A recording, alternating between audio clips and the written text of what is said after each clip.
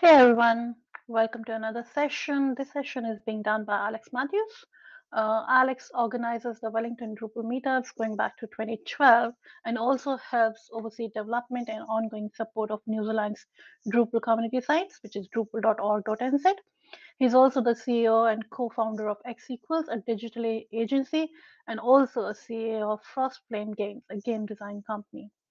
Can I request all the attendees to please ask their questions using the live Q&A button at the top, and we will be picking up those questions at the end of the session and answering them. Thank you. Over to Alex. Hi there, everybody. It's lovely to be with you all here today. I'm speaking to you from the gorgeously sunny blue sky Wellington. Not that many of us would know that at the moment, given that New Zealand obviously is in a rapid lockdown. So I join you from the comfort of my living room. Fortunately, I was able to snap these signs just in time to give you the illusion that I'm calling in from a professional environment. Anyways, I'm here today to talk to you about one of our favorite Drupal projects. We've been working with Drupal since Drupal 5, way back in the day when my co-founder and I, Roxflame, were building non-profit community-driven sites using Drupal.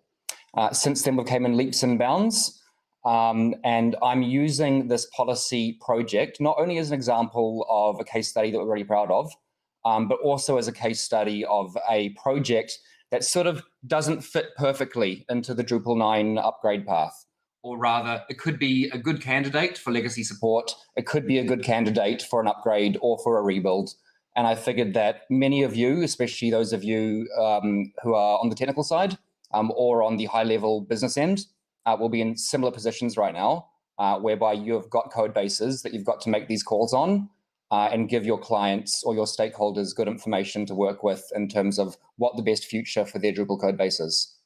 So I assume you can all see my slides, and I am just going to start going through them. And pardon me.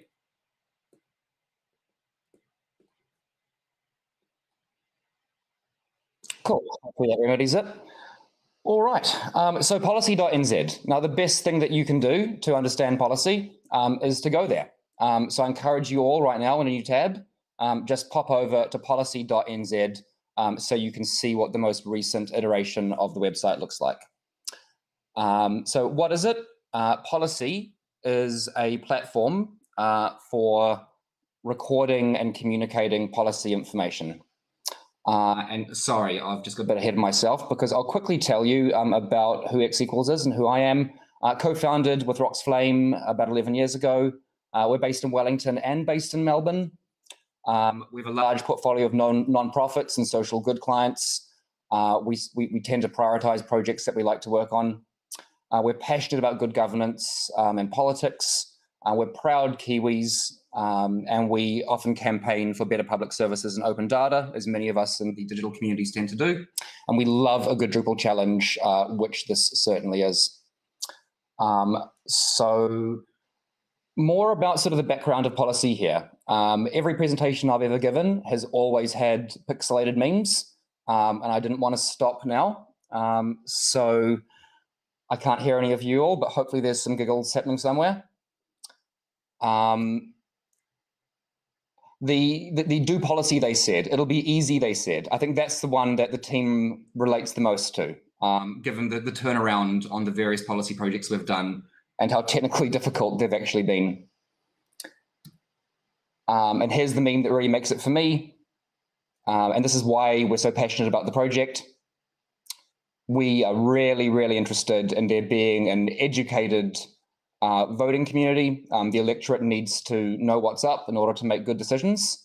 We are loath to look at sort of personality politics and the rise of populism across the world. And we really feel as though policy communication and informed voters is actually the solution. And frankly, it's low-hanging fruit, given that there is so little on the way of good policy communication out there. Okay, so just a quick overview of sort of what we've used it for, and then we'll start getting into more detail about what this platform actually is. So we first built it for the 2017 election for a group of young lawyers who are our clients that we work in collaboration with. It was subsequently forked and repurposed for the 2019 federal Belgian election, which was one of the most complicated projects we've ever done in terms of data modeling, because in Belgium, they have English, French, and Dutch. They've got political parties that have the same name in those different languages, but different policies, if you can believe that, because technically they're different parties, all within a MMP structure that I believe has something like 17 different MMP parties. So sometimes in New Zealand, we think our elections are pretty complicated, but Belgium really takes the cake.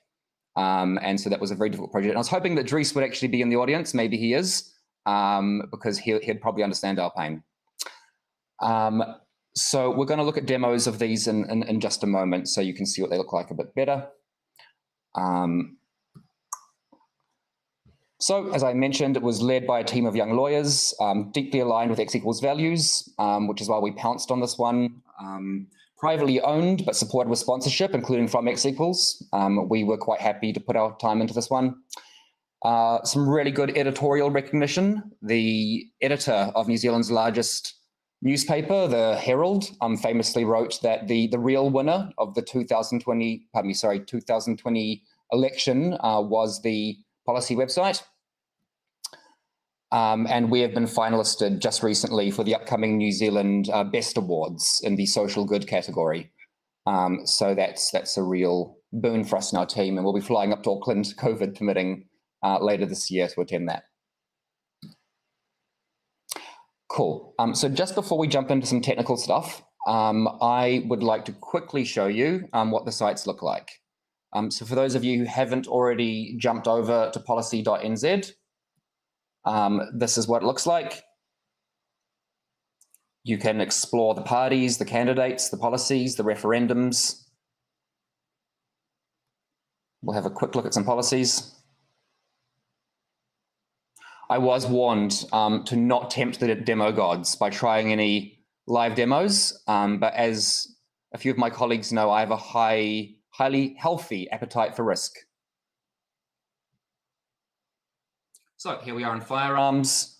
Now all of these are categorized by the political party. We can jump through and we can see what the various different parties are saying about these things. We can expand policies and read more about them. We can share them. We can look at the sources and citations. Now we also down here have this amazing option to turn off all party names. And this will allow you to navigate sort of policy categories or policy domains within a larger subset, and do so without actually knowing which political party you're looking at. And this is quite interesting, and I encourage everyone to go and do this, because you may end up finding that you support policies that aren't from your typical tribe. To support them, you can obviously heart them, and this adds them to your cart, which you can then go and check out at the end. I've only added a few policies here, so it's going to be pretty basic, but you get the idea. It'll generate a graph of the policies that you've liked, and you can share those to social media should you wish. So that's policy.nz. Now I'm going to really quickly show you another version of the code base that we developed called Policy Local. That was for the local body elections in 2019. So here we are. Now this is the same Drupal 7 code base, but has had some new features introduced. It's more about geolocating you to certain electorates and then allowing you to view policies and candidates within those electorates. So I don't mind you knowing my home address at all. It's pretty public anyway. So we're going to just bring this up. Sorry, to Watson Street is what I want. Here we are. And so what this is going to do, it's going to return a mesh block from an address finding API. And then Drupal is going to use that to determine what elections I'm eligible for. So the Mayor of Wellington, the Wellington City Council, the Wellington Regional Council, the Capital Coast DHBs, and then we can see a summary here. Jump into any one of these and then see all of the candidates and all of the policies within those elections. Now, this is non-trivial, as I'm sure some architects in the crowd are thinking right now. And you can imagine how much content we actually have. There's about 3,500 candidate profiles in the back end here. So an enormous amount of content loading, which is also why our content loading tools are so sophisticated for the site. Cool. So I won't tempt fate too much further with that. But what I will do is show you another fork of the project called COVID-19 Policy Watch. Now, this has been offline for a couple of months now. So I'm just showing you a testing environment. But again, same Drupal 7 codebase, repurposed to track the world's COVID-19 responses and policy changes. This is all done as a non-for-profit engagement. X equals donated its labor to this one because we were all just trying to do something useful during the outbreak last year. So this isn't public, but I just wanted to show it briefly so you can see how versatile this code base is and how many different things it's been doing. So just looking at New Zealand here, since this stopped being updated, which I guess was 15th of May 2020, we were tracking all of this data in real time and the changes in policies that the countries that we were tracking were doing.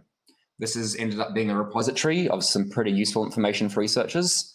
And I'm not sure if it has a future or not, given it was really just a once-off project.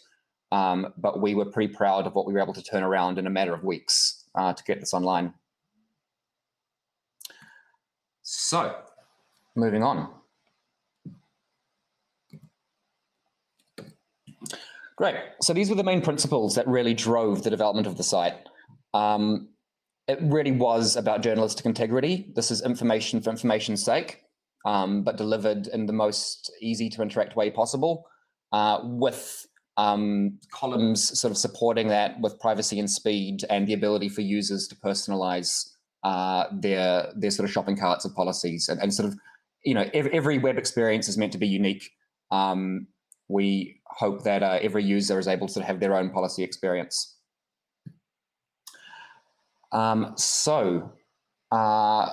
We worked with a team of lawyers to provide all the content, which was essential. Fortunately, as the developers, we weren't liable for the content, but obviously the content side of it was just as intense as the actual technical development itself. Blinkers mode for turning on all of the political names of the parties. That was a big undertaking. And then randomizing the actual data in terms of how it was ordered, so that we weren't perceived as favoring any particular party. So for personalization, we had a goal to create an unintrusive personalization with users never needing to create an account on the site, but retaining their favorites. And again, non-trivial, doing all this customization without any user system. So we used Addy, which is an address lookup service to help users find their electorate and candidates. This allowed us to sort of enable users to create lists of their own preferred policies and share them with others. And how did we achieve this without user accounts? We stored as much data as possible on the user's end and only collected non-personalized information. So that meant that their cookies and their session browsing data was doing most of the heavy lifting in terms of personalizing their web experience. Privacy and speed were super important to us. I don't think we've ever done as thorough sort of stress testing and using automated testing tools as we did on policy. The site actually did go offline once or twice during the election, which we considered a huge success, given that it basically pushed the system as hard as it possibly could go before we had to sort of look at those bottlenecks and addressing them. But again, it was a sign of success. It was a high quality problem because we had a significant percentage of New Zealand's eligible voters interact with our website. I don't know the exact figure, so I don't want to be quoted on that. But I do believe it was a pretty substantial amount of people in New Zealand saw the site or interacted with it in some way. So for those of you who are technical, the way that this worked with geolocation was that when the user enters an address, we send a query to the Addy API and receive a mesh block back for the addresses. A mesh block is the smallest non-personally identifiable location metric we had available for then personalizing their data. Now, we added that mesh block to the user's cookie along with their matching electorate so that we didn't need to store all this data server-side, which would have ballooned into an impossibly large amount of data eventually. So we keep everything client-side wherever we can until such point that the set is meaningful from a statistical perspective. We decided that this would be when the user decided to view a summary of all their policies that they've collected. And at that point, we collect the list of policies mapped just to the mesh block and generate a graph for the user from their cookie. When the user shares their set on social media, it is shared via a URL that contains only the ID for each policy. And this allows us to create shares that are not tied to a person and rather generate the cache on the fly based upon the URL shared and viewed. So that's relatively sophisticated as a solution. And the reason for doing it was just to reduce the possibility of users and their preferred political policies being stored on the server. So the privacy policy is available on all pages and really, really clear human readable breakdown of what's collected and what's not, because for us, being really clear with the user about that was essential to this whole thing working. Cool, so just looking at some core Drupal entities. I won't spend too much time on this, but it's important for those of you who are interested in the upgrade. So our policy content type was reused across all 5 policy implementations. The fields that we used were a little bit different, but it turned out to be very, very dexterous and reusable. And that was down to the strength of how the data model had been built in the first place. Significant usage of taxonomies, as you can imagine, given how much data needs to be tagged. I'm not going to tempt the demo gods too much further, but I will just show you what it looks like to enter in a COVID-19 policy. So here's the back end. Pretty simple. Policy ID, the name of the policy, the details, the country it's connected to, the issues that it relates to, the date it's announced, the date that it expires, if it's been superseded by another policy, and then citations. Now, this was one of the simpler data models. The national elections, I believe, were a bit more complicated, but you can see how simple it really is for someone just to go in and load a policy. Sorry, just coming back here. So there's not too much more to say about this other than that the policy local body has quite a significantly different data model in terms of the candidate profiles, just given how many candidates we needed to actually cover. All right, contrib modules. We didn't use that many, but the ones that we did use, we made heavy usage of. So I'm sure developers in the audience will be very, very familiar with this. Flags module is handling the hearts on the cards. Views is powering most of the screens on the website. Better exposed filters is allowing us to filter down those views in real time. Color box for popping up the policies when you click on them. Display suite goes without saying. I'm not sure anyone builds sites without display suite these days. High charts for generating the charts, and the rest of these modules for sort of managing the data on the back end and getting it in there. Do we have any custom modules? Do we have any custom code? The answer is yes, but not if we can avoid it. X equals is quite capable when it comes to developing modules and writing PHP. But for us, that is a last case scenario. It always makes a lot more sense to find a heavily supported community project and give back to that, or use it for what it was built for, rather than reinventing the wheel. I know I'm preaching to the choir here, but it does need to be said because to this day, we still see people using Drupal for the wrong reasons. But we feel as though we did well by only needing custom code for retrieving the mesh blocks and geolocation data, the party colors and blinkers mode for turning on and off the party information, the swiper.js and the theme layer so that this all works in a tablet, swiping left and right, queuing, oh, pardon me, let's jump back here, queuing user policy data submission for performance. That was really important because otherwise the site would fall over, and moving flags client side for performance as well, which was something that we learned from the 2017 implementation. Cool. So what is the future here? Because there is another NZ election coming up. Well, this site is a really good candidate for upgrading to Drupal 9. It would be a substantial undertaking. But that said, it also isn't broke. It works great as it is. There's actually nothing wrong with it. If Drupal 7 was maintained infinitely, then there may not be any need to upgrade this at all. It'd probably be totally appropriate for the next election. However, we live in reality. Code bases need to be upgraded, and therefore we need to make a decision on what to do here. So I know that everyone always prefers to do a fresh build. I certainly do. It would be great if we could rebuild this from scratch and migrate the know-how and logic rather than migrate the code. I think that's a really important point here, because as many of you, I'm sure, are aware, you've all had the experience where you sit down, you write, let's say, a document, and then you accidentally have the power cut, you lose all your work, and you've got to start from scratch. Doing it the second time round, you often do it in half the amount of time, and you do it better. And web rebuilds aren't particularly different, I don't think. So I would love to rebuild this from scratch if we could, but it would also be the most expensive and time-consuming option. And naturally, if you're the client and you've invested all this time and money in developing a product, you want to make the most of it, and that's something that we fully support, because that is the promise of Drupal as well. So is legacy support an option? Well, absolutely it is. Some suppliers, Acquia predominantly, are going to be supporting Drupal 7 well into 2025. Is the pricing public or available or easy to understand? No, it's not. And that's not unique to Acquia. That's all the various different people around the world saying that they'll provide Drupal 7 support. It's actually really hard to find out what you should expect to pay, which means that you should expect to pay a lot. We've got the next New Zealand election in 2023.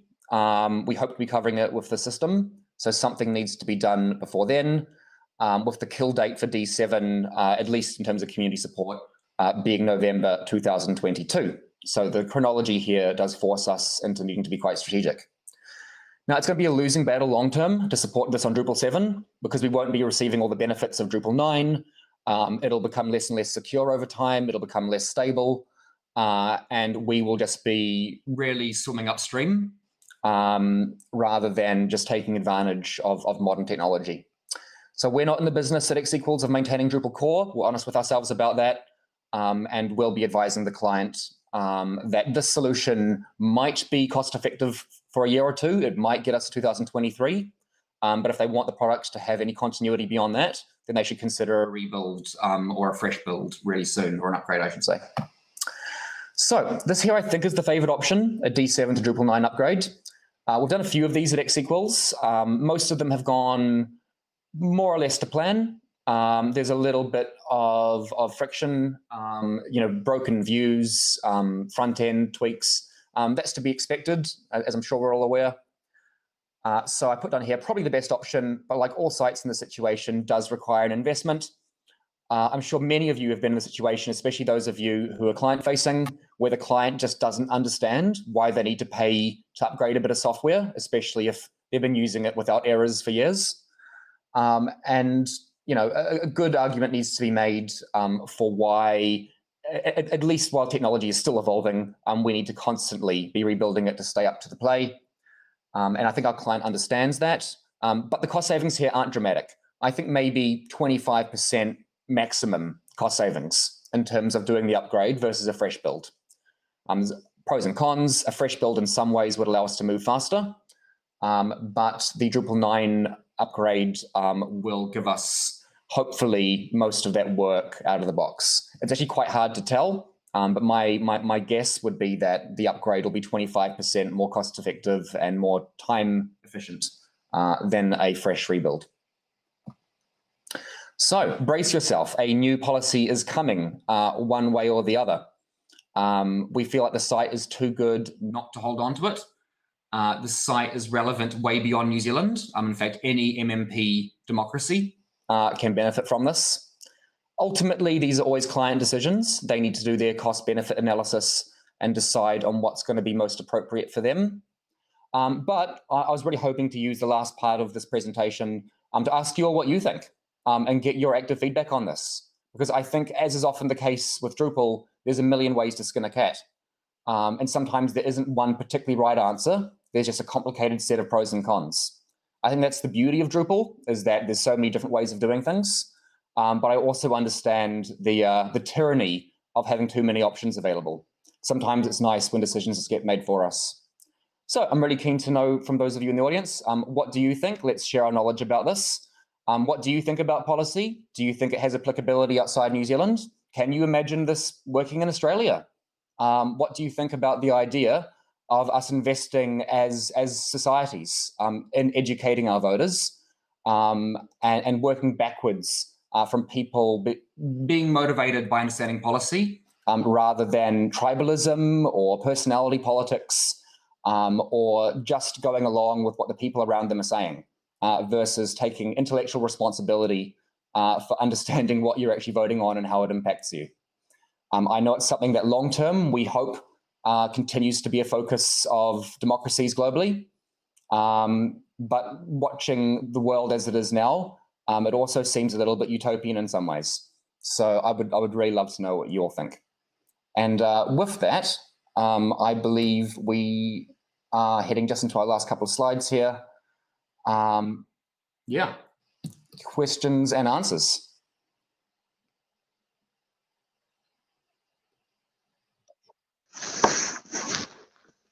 Actually, Alex, I do see a few questions. Do you want me to go through them?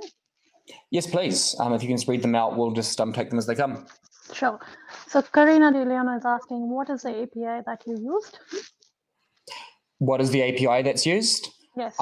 There's at least one API. The first one is to the ADDI address API, which is returning the geolocation information based upon street addresses. That's basically what you can see on the policy local site when you type in your street address, and then it returns that based upon the postcode finder. I don't think we're using any other APIs than that, to be honest. Our main solution architect and co-founder of X equals Rox Flame would be the better person to answer that. But to my knowledge, it's just that one API that we're using. Of course, sorry, Google Analytics API is always in there somewhere as well. Of course. The next question is by Griffin. Hey, this is fantastic. Thanks for sharing, Alex. Yes, I certainly see this having a place/value in Australia. I know that ABC does something similar, close to state/federal elections. So this was not a question specifically, it's more of a compliment for you, Alex. Well, that's lovely to hear. Well, thanks for that, mate. And to be honest, that is what we've heard from pretty much everyone we've shown this to. I've shown this to people in Europe, in the States. I've got friends in Canada who are wild about it. And a lot of people want to sort of take this back to their countries and make it real. I think the burden for a lot of people is finding someone who's motivated to actually get all the policy content together, to vet it legally and be willing to stand by it. And I also have to be clear that this is owned by our friends at Policy Limited, who paid us to build this, and they would be the gatekeepers to the code base. But I'd be happy to put anyone in touch with them if they're interested, because they are motivated by a social entrepreneurial approach. And really, it's not about making money, it's about educating voters of democracies. So if anyone in the audience is actually serious about doing this in their respected country, which I imagine would only be Australia, given the audience of Drupal South, but if anyone is interested, let me know. All right, the next question is, who did the designs/illustrations? Yes, that was in my speaker notes, and I'm really glad that was asked because I didn't quite get to it. So thank you to whomever asked that. Rachel Reeves. Rachel Reeves is a really good friend of X equals. She was a contractor for us in our very early days. She's worked for a lot of different places around Wellington, and she was one of the founders of Policy Limited. And that's part of the reason why the project came to X equals, was because we had that social connection with her. She's a really incredible UI UXer. She does freelance work occasionally. And if you Google Rachel Reeves UI UX, you'll probably find her. I think her website is rachel.works or something like that. And we foresee future collaborations with her as well. But I also just want to mention that finding a really good senior UI UXer is very, very hard. But you can see from the policy site the benefits that you get from doing it. And I think that us being nominated for the New Zealand Best Design Award had a lot to do with her work. That's awesome. So the next question, again by Griffin, is how have you done the content? Is it manual? If you could improve this process, how would you do it? Yeah, right. To be honest, this was one of the biggest parts of the project. It was building all of the feeds importers. So we use the Drupal 7 feeds module. In fact, the feeds module being stable for Drupal 7 was one of the big drivers for us using Drupal 7. When we started this project, Drupal 8 had just came out, but it was unstable. There weren't many modules ported, and the modules that we really needed, like feeds, just weren't working the way that we'd hoped. So going for Drupal 7 was actually about making the project feasible within the time frame and the budget that was available, because things like feeds would take us more time to code from scratch than the whole rest of the project. And we are talking about bringing in thousands of content objects, including content objects that are constantly changing. So we built a whole bunch of different feeds. The client was putting together a spreadsheet based upon a spreadsheet template, or spreadsheet templates, I should say, because there are multiple different feeds. And then those were being sucked in and aggregated into Drupal 7 content.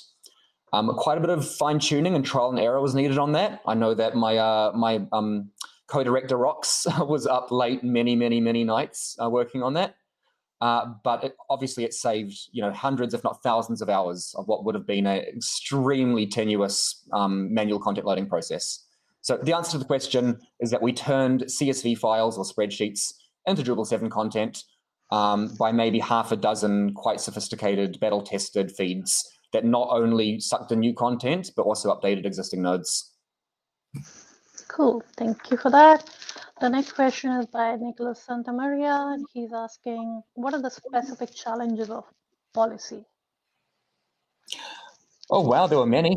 I think in most cases it came down to the timeline. We were often sort of prepared to do the project, but told to hold off, until certain sponsor support was secured. We needed, confirmation that the Electoral Commission or sponsor A or sponsor B was going to come to the party. And so by the time that we were given the green light to proceed, we often only had maybe a couple of months before said election was coming up. And turning around, this kind of product in that amount of time with a relatively small team, because X equals isn't huge. I mean, we're only maybe a dozen people. That was significant. But in every case, we delivered. We always do. I think that's just down to the strength of our team and the seniority and the skills that we have as a really high capacity team. But the timeline was one of the biggest challenges.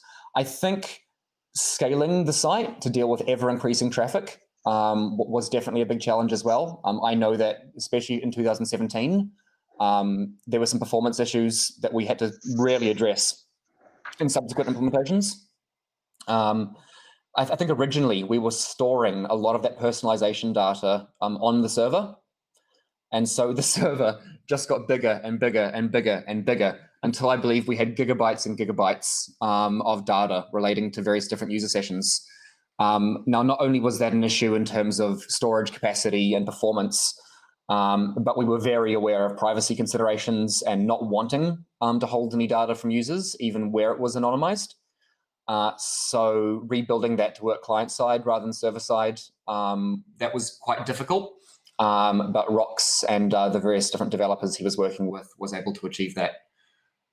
So yeah, the big challenges I think was scaling to ever-increasing traffic, to addressing bottlenecks in the performance, like certain views would fall over unless they were cached really carefully. And yeah, the biggest challenge right now is dealing with the fact that it works fine as it is, but for it to have a future, we're going to have to rebuild this in Drupal 9, and that's going to be a lot of work. Alrighty, so the next one is by Nathan Dobbin, and he's asking, great site, pretty sure I used it when it first came out. Do you keep track of policies across elections? Might be interesting to see how policy has changed over time. Sorry, the last bit of that question, you said, do we keep a track of every New Zealand election? Do you keep track of policies across elections? And it might be interesting to see how policy has changed over time. Sure, thank you. Yes, I mean, we don't, X equals doesn't. It's not our place to do that. But the client, Policy Limited, certainly does. And I think if they keep doing this long term, which I suspect they will, then they'll have one of the best data repositories in New Zealand, or in the world rather, on New Zealand's political policy data and how it's changed over time. Because if you think about it, it's kind of remarkable that every democracy, especially Western democracies, aren't doing this already. There's certainly no one else in New Zealand who's doing this. The government itself doesn't do this, at least not to our knowledge. So we are building an arc of information here, which will only become more valuable over time. And again, it totally blows my mind that every democracy doesn't just have this as a public service, and that the Ministry of Statistics or the Ministry of something or other doesn't take this on as a responsibility. And the fact that private citizens have had to come together in order to be able to communicate to the public what they're voting for, I think that reveals a lot about the areas of our democracies that are yet to mature. So for now, yes, all that data will be held by a private company, but my hope is that one day it doesn't need to be that way. All right. The next question is by Nicholas Santamaria. It's not a question, more of information. In Australia, the ABC have Vote Compass, which is a similar concept to the turn of party names feature of this project. And then he's also given us a URL, which is votecompass.abc.net.au. And I'll just say quickly, I will go and have another look at that because I've certainly seen it in the past. But there were several other competing sites with us that were trying to do similar things. I think we had votewise.co.nz, and there was at least one other. Where they massively differed is that they were sort of question wizards that would then tell you how to vote at the end. You know, you'd answer a few questions, you'd hit a few checkboxes, you'd say how you feel about certain issues, and at the end it would say, congratulations, you're a greenie, go and vote Greens. Or it would say, you're a conservative, that's who you are, go and be conservative. And I mean, I'm being a bit reductionist here, but the truth is that that's how we saw most of them working on the high level. And fundamentally, we wanted to do something different, which was be impartial, be journalistic, let people just consume the data, and for us being able to turn off the ability to see which political parties represented which policies. That was really important to us as a point of differentiation from those other services. So I'll certainly go and check out Vote Compass and refamiliarize myself with that in Australia. But I suspect it's going to be closer to a tool that tells you how to vote rather than a sort of encyclopedia or policy. But I'm happy to be wrong about that, so I'll go refresh myself on it. Thanks. Thanks, Alex. The next question is by Sean Hamlin. He's asking, do you store any data server-side, even anonymized? Example, number of policy hearts, or was this all tracked through Google Analytics? Oh, good day, Sean. Always nice to get a question from you. Look, that's honestly going to be the better question for Rox. So I'll ask him to give you the lowdown on that next time you talk to him. I'm tempted to say that it doesn't include any server-side data about the user. I'm just conscious of the fact that certainly IP addresses would be recorded, and there could be a little bit of other stuff, but it would certainly all be anonymized. And we worked really hard wherever possible to store data in the browser rather than on the server, especially in the later implementations of it. So if there is any data server side, it'll be extremely minimal. It's probably just session data. But I will take a note of Rox getting back to you because I know the two of you are very technical and we'll have lots to talk about there. And the next question is by Karina, and Karina is asking, did you do any custom development for the feeds module to work, or was it a matter of mapping fields to various different content types you have?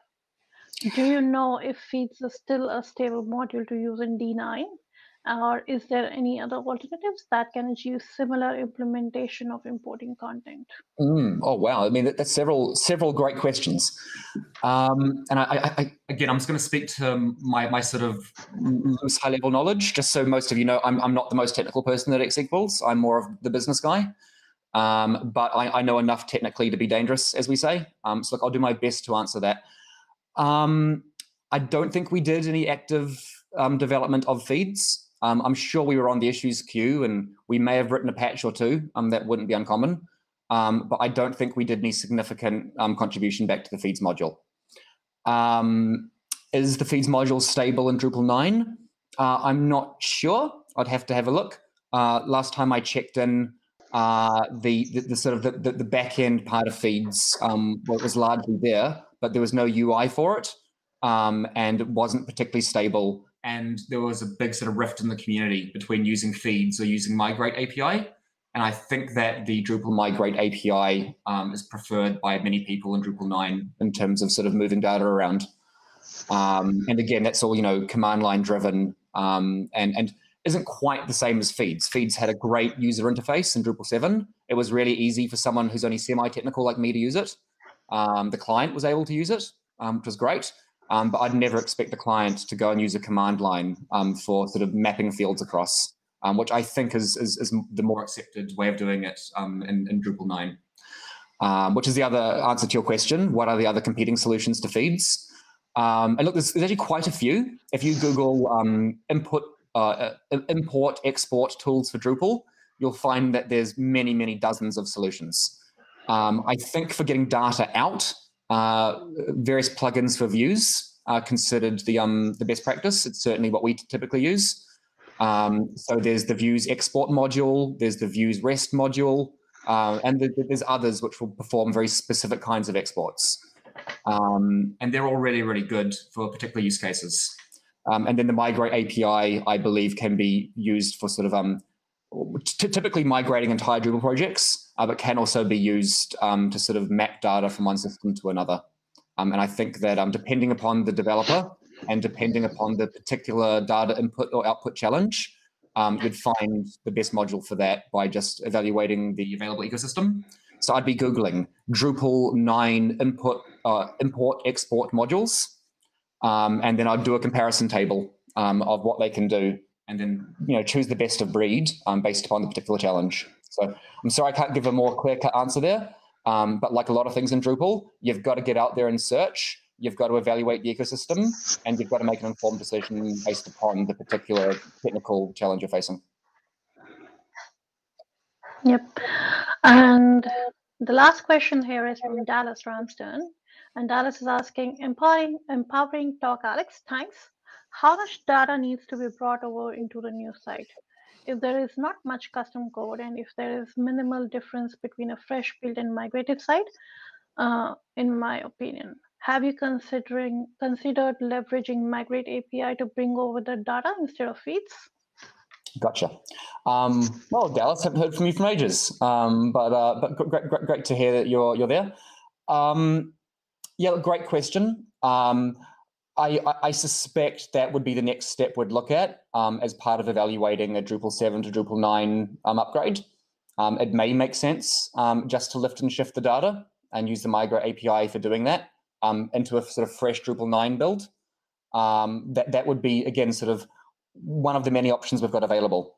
And again, this comes down to sort of the tyranny of decision making, because even under the D7 to D9 option, within that, there's 3 different flavors of how we can do it.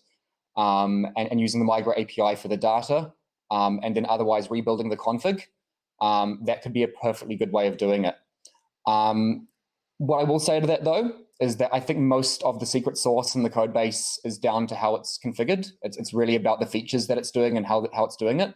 The data itself is almost negligible, given that the policy data for the next election will be completely different from the policy data for the previous election. So moving the data is less important than sort of migrating the features, if that makes sense. Alrighty. Thanks a lot, Alex, for this great talk. Just a reminder for everybody who's attending that the lightning talks and the roundtable session starts at 2 p.m. AEST/4 p.m. NZ. And yep, thanks a lot. See you there. Yep. Thank you, everyone. And check out policy.nz again if you want to keep it in mind. Cheers. Bye. Bye.